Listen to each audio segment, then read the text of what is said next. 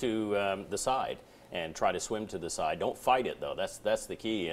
And when the flags are up, you've got to pay attention. There's a reason they're there, because that water's doing stuff you may not be able to see.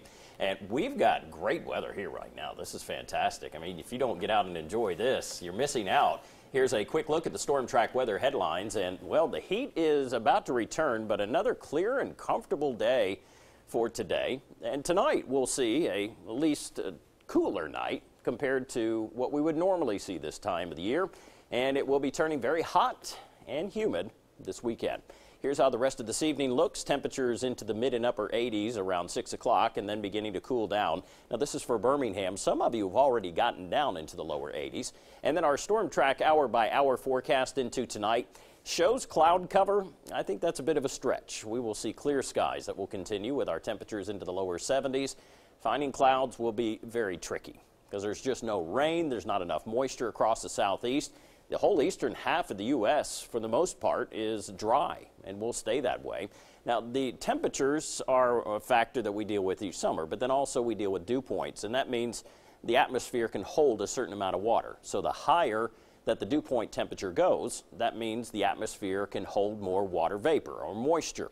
Well, as we go through the night tonight into the morning, notice some of these get down into the 50s and upper 40s. We're at the upper 40s right now.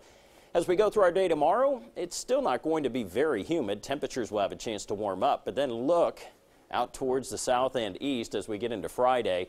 A big surge of the darker green. That shows where the dew points will start to go back up into the upper 60s.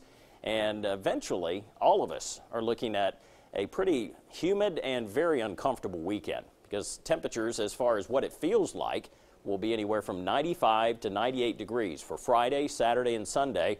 That means some of you will likely top 100. Now, that's not a heat advisory criteria, but it is a criteria that you have to use some common sense. Make sure you drink plenty of water, cool off as much as you can. Don't overdo it. That's the toughest thing, especially as a guy. I know I can handle it, I can hack it. Just be smart. Make sure you drink plenty of water if you're going to be outside. Temperatures into the mid-60s as we go through the overnight hours around Coleman, but then we're headed down into the upper 50s. Look at that, 58 in Coleman and Gadsden, 61 in Anniston, 61 in Hamilton.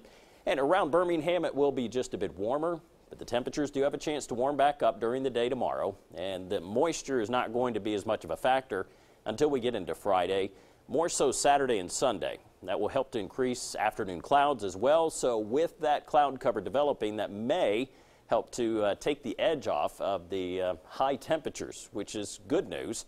We'll still be very hot. Clear skies, cool. 61 is the low for Birmingham. Some of you into the mid and upper 50s in the northern counties of our viewing area. And then here we go, 94 on Saturday. Sunday, 95. Chance of an afternoon shower returns by the 1st of next week. And that looks more like early summer. Low 90s, hot, hazy, humid, chance of an afternoon